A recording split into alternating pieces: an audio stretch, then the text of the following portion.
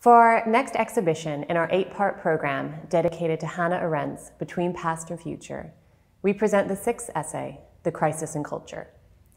In the essay, Arendt writes that modern art will probably remain the greatest achievement of our age. She believed that the artist, the last individual in mass society, produced the lasting objects to remember past civilizations. In this exhibition, 3 female artists have been selected for their very precise and politically provocative work, each taking aim at civilization to ensure that what we remember is something worth remembering. In Gallery 1, Pamela ROSENKRANZ's 2016 sculpture, Pour Yourself, plays on the innocuous everyday act of pouring oneself a glass of water.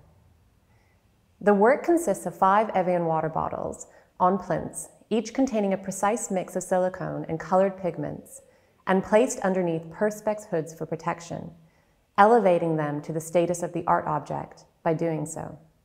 The Swiss-born artist is famed for her conceptual art practice, which takes aim at politics and contemporary culture, using everyday objects and icons, Evian water bottles, Viagra, Asics sneakers, to attack capitalism and the impact of human beings on the environment and ecosystem.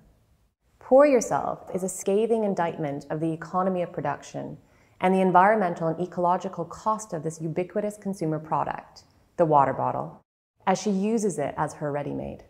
Gallery 2 contains a salon-style hang of works on paper by Austrian feminist artist Renate BERTLMANN. Now in her late 70s, BERTLMANN has continuously unpicked the fabric of society, revealing the gender bias, sexism, and ableism present in the contemporary world. Drawing has been an integral part of her practice since 1969, the year in which she produced her first artwork, and it continues to play an integral part. A key focus and character has always been the worm. Her interest in gender and sexual differences is manifest in the worms as hermaphrodites, having both male and female organs. Equally influenced by Thomas Bernhard's play A Party for Boris, which takes place in a home for cripples, and Bertolt Brecht's A Respectable Wedding. BERTLMANN uses the wheelchair as a key motif, drawing attention to society's fear of disability and the brutality we can exhibit towards those that are not seen as whole or perfect. In For Ingeborg Bachmann, 1975, she depicts the great Austrian poet and playwright, who died as the result of a terrible accident smoking in bed in 1973. She is here immortalized by BERTLMANN. Interestingly, Bachmann, an ardent feminist, was also immortalized by Thomas Bernhard as the poet Maria in his final novel, Extinction. Technically, the drawings are finely executed, drawing with graphite and colored pencil on transparent paper, with thin layers of colored tissue paper cut and laid out underneath to create the larger blocks of color that you see. In the final gallery, we present French artist Annette MESSAGER's Sleeping Songs from 2017 to 2019.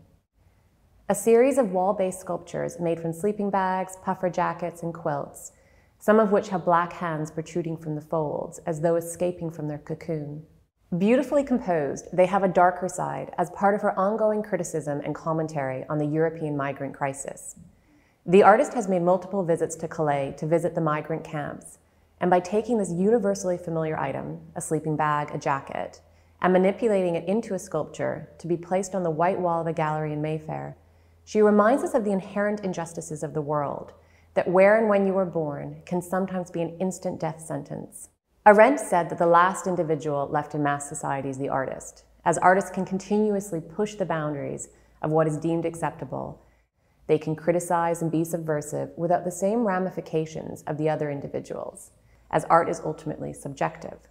This role of art in society, whether painting, sculpture, music, dance, film, drama, is vital to its development and legacy, as it has a unique power to make our world meaningful and truly encourages us to think. On Hannah Arendt, The Crisis in Culture, is accompanied by a new sound piece by Brazilian artist and musician Lema Leighton, available to experience via Saltoun online on the gallery's website.